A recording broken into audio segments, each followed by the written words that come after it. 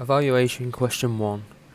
I have made three areas of production on my blog: a trailer named Divide, a poster also named with the title Divide, and a magazine which I decided to call Real Zoom. Each area of production has many elements throughout them which have used elements from existing media products to help me.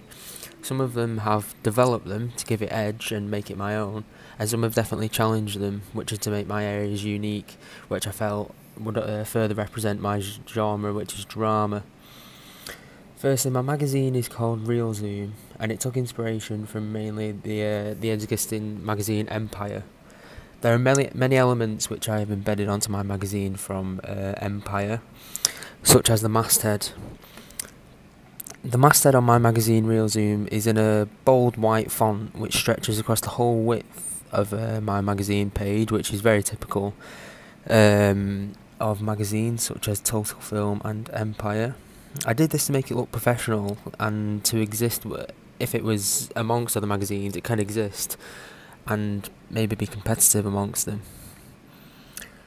In terms of use, develop and challenge, within my magazine there are many examples on my magazine which I have used existing elements. The key image on my magazine is of my model, who alongside me stars in my trailer.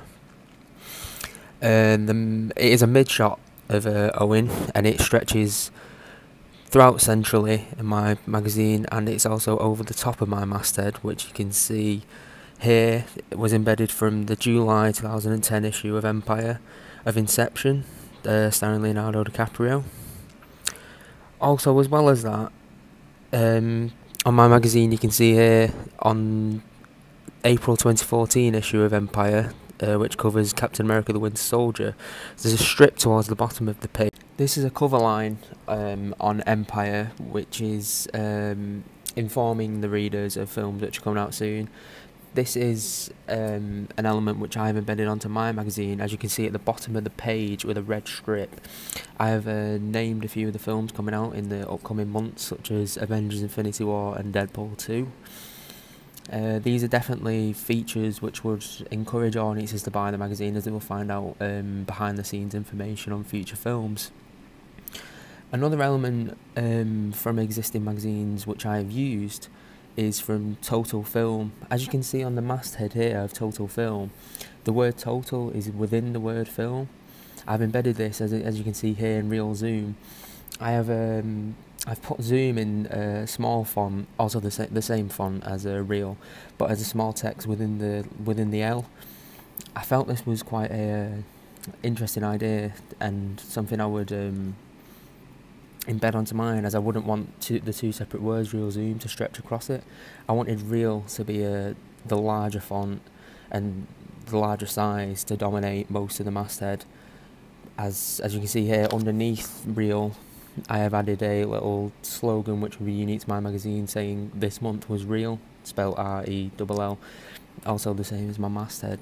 I felt this was something which would be unique to my magazine and something which readers would become loyal to. In terms of my trailer, there are many elements from existing trailers which I have used.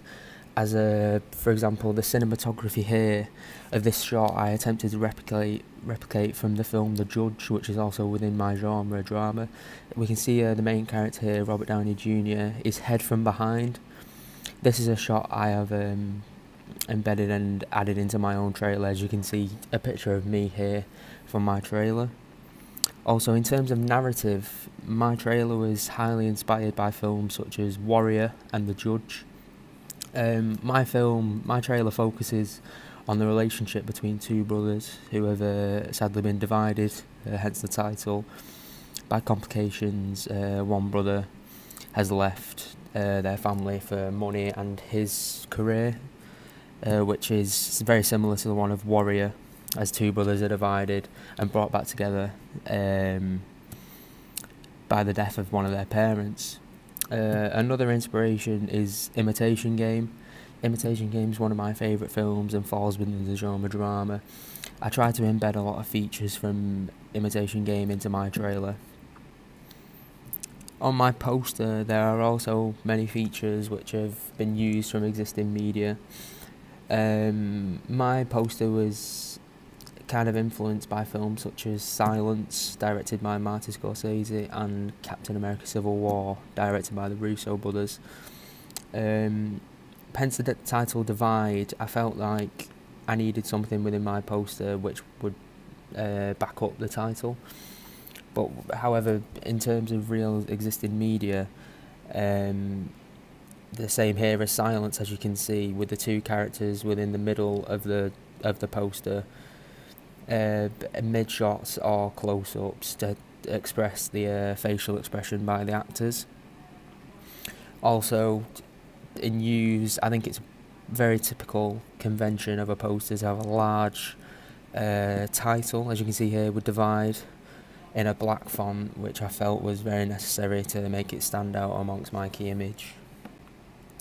In terms of the develop stage, I feel my poster has many elements which have been developed from existing media, as for example, the tagline of my poster is embedded within my actual title. Typically, within a drama poster, the tagline will be placed above or below the title, with examples here from films in my genre such as Titanic and Denial. These were just some of the first posters I found after searching a drama poster, and it is quite a typical convention of a film poster in general, which I felt I would develop on and actually add my tagline within my title. As you can see here, another form of development, if I compare my poster to the poster of the drama film The Railwayman, there are many notable differences, such as my white background against the colourful brownish yellow background of The Railwayman. Also, I thought it was important to add my cast names above the actors who appear in my trailer. This is very opposite to The Railwayman, as the cast names are within the title and the tagline. I felt it was important to develop this to make my poster completely different to those within my genre.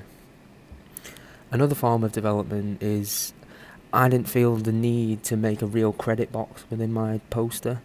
I've only added the institution company's a website which viewers could visit to see more behind the scenes footage of my trailer. I felt it was important to have my poster dominated by the title and the large key images within the centrally of the page. This is very opposite to posters within my genre such as A Beautiful Mind and King's Speech, as you can see here, who have full credit boxes to those who have made the film. Still within the development area, my magazine has many areas of development I felt were necessary to embed. As you can see here in the August 2008 issue of Empire, there is no text over the masthead here on this issue of Empire. However, I felt it was necessary to add text above my masthead reading 30-page Oscars preview inside. It was just another cover line I felt looked better above my tagline to further encourage readers to purchase the magazine. My magazine is a December edition. The Oscars were soon coming up. It's within the real world. It is definitely a feature which would be highly encouraging to readers. Also, another development stage here, as you can see on the January 2009 issue of Empire, based on Wolverine Origins. There is a lot of text down the sides of the magazine. A lot of the magazine cover of this edition is dominated by text. This is something I developed on, as I have have a lack of text on my magazine. I felt this was very necessary to make the focus my key image and masthead. In terms of my text, I only have 2 cover lines down the side of the magazine, which are based on 2 upcoming films, Venom and Ocean's 8. Another area of development is the black background I have used. I felt like within my image is quite dark with a black coat, and you can only really see my model's face. I felt like this was quite representative of my genre drama, which is quite opposite to those of Empire, as As you can see in these examples here, the February 28 edition of Empire and the July 2010 issue based on Black Panther and Inception, these colourful backgrounds and backgrounds which are linked to the film kind of give away, they kind of link the background to what the actual film is about. I felt this wasn't necessary as mine is a drama, and it would leave suspense for viewers going to see the film. Where I feel my trailer has developed on existing media is my trailer focuses on the relationships within a family, and I express the point of view of two characters, opposed to some dramas such as Imitation Game, which is mainly focused on one character. As you can see here, the trailer is dominated by the actor Benedict Cumberbatch, where I feel my trailer is split in terms of footage, expressing the point of views of my two brothers who dominate the film.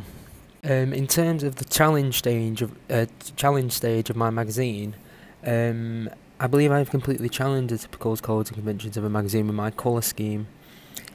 I believe my magazine challenges the typical colours used in a film magazine with the inclusion of gold. The typical three-colour scheme of existing magazines such as Empire would be red, white and black. However, I decided to use the colour black as my background to allow the face of my model and cover lines to look more professional and represent my genre much more.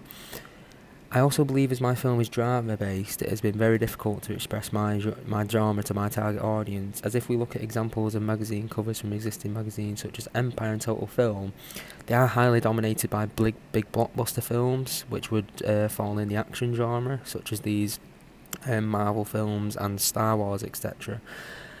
I have used these coding conventions such as the main star dominating my magazine, as you can see with these examples. However, within my genre being drama, I think the dark colours are very necessary to challenge the normal coding conventions, as these typical magazines would focus on a lighter genre such as action or comedy. In terms of my trailer, I believe I have strongly challenged the typical drama with a lack of diegetic sounds. There is only one case within my trailer of diegetic sounds of dialogue on screen, which is a scene which takes place quite early on in my trailer between me and another character. I wanted the sound throughout my trailer to focus on the score and the voiceover to reveal as little as possible to the plot. I felt the score is very important within drama trailers, as you can see here within the Imitation Game. If I don't fancy her in that way. Can't tell anyone, Owen. It's illegal.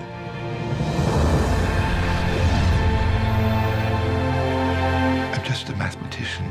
Sometimes it is the people who no one imagines anything of who do the things that no one can imagine.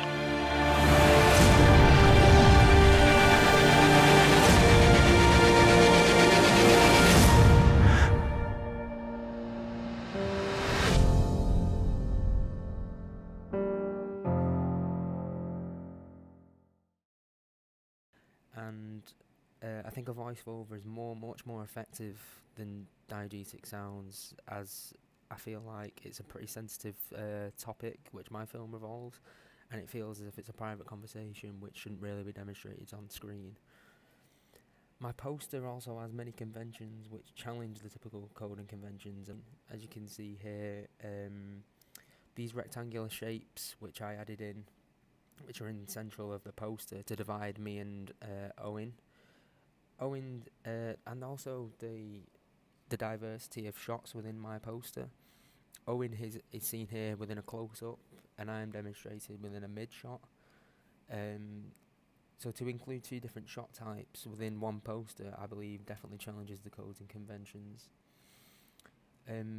Also, within my genre, on my poster, I feel I have challenged the typical codes and conventions.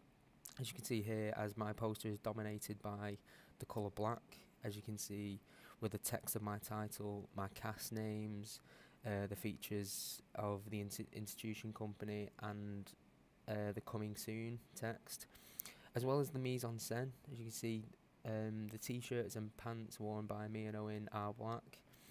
I felt like this was quite representative of the genre, as it is a quite dark film which my target audience would be the age of 15. As you can see with these examples of the King's Speech and Dallas Buyers Club, these posters highly rely on colours such as red and blue, which is quite opposite to mine, as I feel I have challenged the typical cosy conventions of the drama poster.